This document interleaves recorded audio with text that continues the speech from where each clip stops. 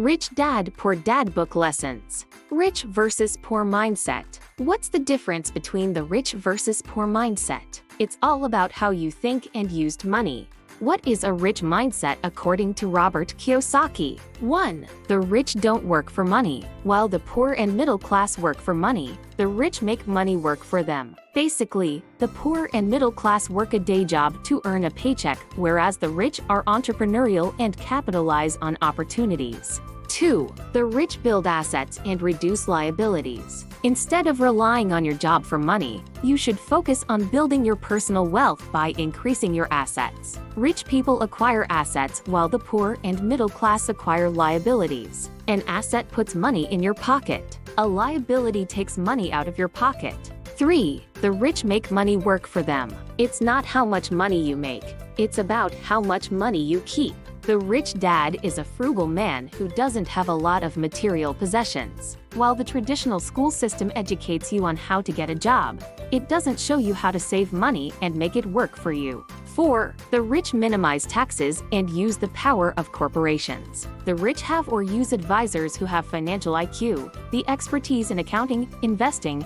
understanding markets, and the law. They understand how to maneuver the system to protect their assets and minimize their taxes. For example, they understand that a corporation can do things that an employee can't. An employee, 1. Earns income, 2. Gets taxed, and 3. Uses the remaining amount for expenses. In contrast, a corporation, 1. Earns income, 2. Spends, and then 3. Gets taxed on the remaining income. They also use their corporation to protect their personal assets against lawsuits. 5. The rich create opportunities and take risks. While the poor and middle class wait for luck and opportunity, the rich recognize and create opportunities and take big risks. There is one who buys a packaged investment like a mutual fund through a financial investor. There is another who puts together opportunities and creates a new investment. 6. The rich learn management and communication skills. The skills of management and communication are necessary to learn to achieve financial success. Communication skills, writing, speaking, negotiating, selling, and marketing are particularly important. You can learn these skills through attending courses or working a second or other job that allows you to build on these skill sets. 7. The rich align their habits and emotions. In order to build your assets and use your financial literacy, you need to manage your mental state, overcome your fear of losing money. Failure inspires winners. Failure defeats losers. Don't be like most and let your doubts and thoughts of doom and gloom paralyze you into inaction. Don't think you're too busy or don't have enough money to build your wealth. If you think you can't afford it, you should ask yourself, how can I afford it? Use exercises like paying yourself first, as the pressure to pay your creditors will be so great that it will motivate you to make more money. Of course, pay your bills as well, but use this exercise as a way to stimulate your financial thinking. Overcome your arrogance and be open-minded to learning more. What I enjoyed about Rich Dad Poor Dad.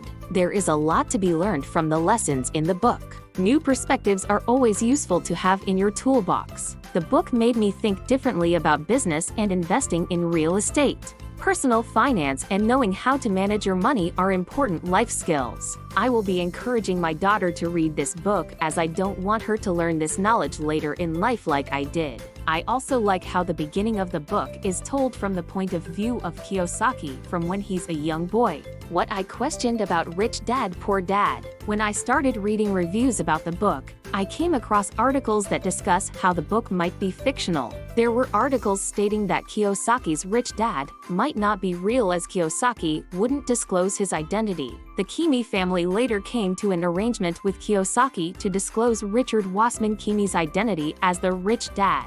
So I guess there was a rich dad after all. Final thoughts on Robert Kiyosaki's Rich Dad Poor Dad. I recommend Rich Dad Poor Dad. The story of Robert and Mike as boys and the trials they go through learning from the rich dad are fun and interesting. Robert Kiyosaki mentions a lot of stories and examples, which help to illustrate the learnings. The most valuable thing I've attained is a different perspective about how to attain money, how to create a wealthy mindset. Visit shop.mommoneymap.com for more information.